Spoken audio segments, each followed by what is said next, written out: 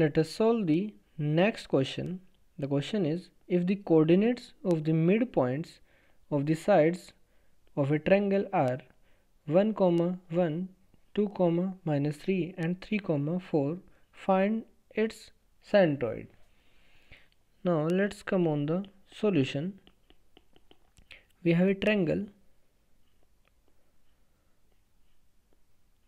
of vertices A, B, C, and the coordinate of A is x1, y1, and coordinate of B x2, y2, and coordinate of C x3, y3, and D, E, F are the midpoints of side AB, BC and AC.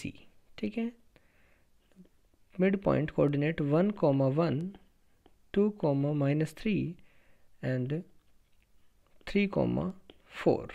ठीक है, let the given points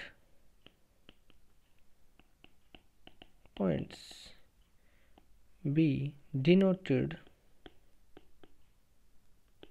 by D, E, F respectively, and ABC are the vertices of a triangle. Now the midpoint of AB,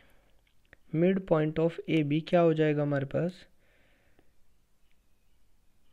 x1,